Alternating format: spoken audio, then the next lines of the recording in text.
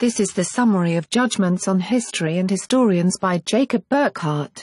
Renowned for his Civilization of the Renaissance in Italy and Reflections on History, published by Liberty Fund, Jacob Burckhardt, 1818–1897, has well been described as the most civilized historian of the 19th century.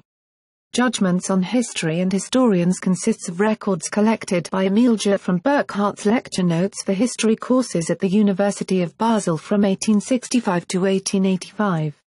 The 149 brief sections span 5 eras: Antiquity, the Middle Ages, history from 1450 to 1598, the history of the 17th and 18th centuries, and the Age of Revolution. As Walter Goes observed of the work a generation ago, it is impossible to imagine a more profound introduction to world history and its driving forces. Alberto Uckel is a professor of strategy and policy at the United States Naval War College, Newport, Rhode Island. For more history books and book reviews visit www.historybookmix.com.